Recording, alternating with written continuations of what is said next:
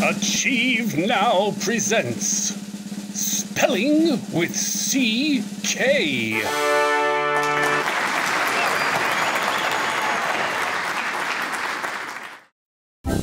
What do you have there, Slink? I drew a picture for a story that Spork wants to tell. It's about a duck that finds a magic wand and turns all the world's candy bars into pieces of stale bread. Spork is going to love that picture. Do you know how you would spell duck? D-U-C. Great job spelling the sounds in duck. Remember that C and K make the sound K at the end of words with short vowels. Let me show you. D, A, K. A is a short vowel.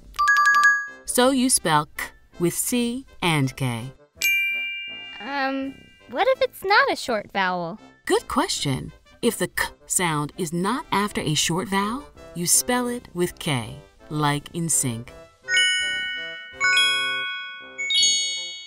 The K comes after N, which is not a short vowel, so you write K.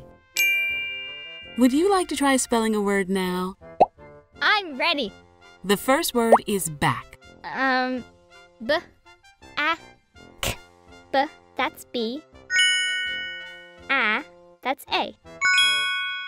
Now I need to figure out if this word ends with a K or a CK. Right. The rule is that you write CK after a short vowel.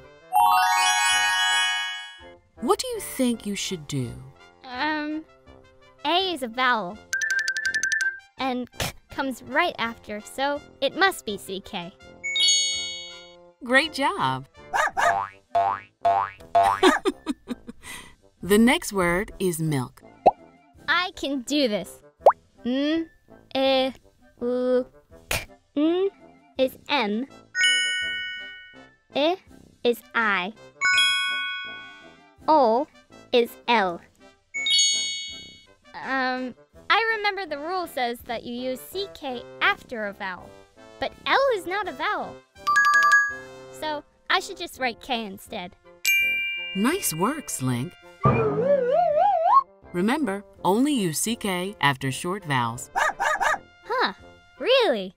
I didn't know it takes 12 pounds of whole milk to make 1 gallon of ice cream.